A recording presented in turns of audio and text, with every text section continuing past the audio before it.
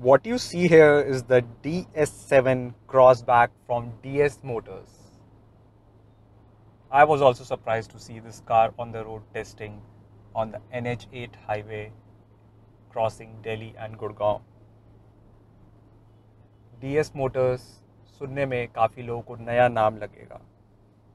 It is a part of the Peugeot Group of France, जो अपने brand name के under Citroen और पियोगेट के नाम से भी गाड़ियां बेचते हैं. इनकी अभी तक इंडिया में कोई गाड़ी नहीं आई है and may be DS7 Crossback might be the first car which comes to the roads of India. जैसा आपको देख के लग रहा होगा, upon its launch, this car will compete with the Audi Q3 and the BMW X1.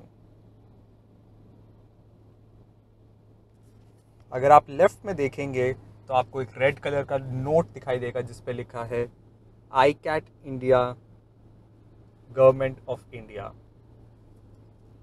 ICAT actually stand for international centre for automotive technology. ये एक centre है जो गवर्नमेंट ऑफ इंडिया द्वारा चलाया जाता है, जो कि नई गाड़ियों को अप्रूवल देता है जो बाहर से आती हैं इससे पहले कि वो इंडिया में बेची जा सके. ये सेंटर मानेसर में लोकेटेड है, जिसकी वजह से मेरे को कोई सरप्राइज़ नहीं है कि ये गाड़ी NH8 पे टेस्टिंग करती हुई पाई गई बिटवीन दिल्ली एंड गुड़गांव.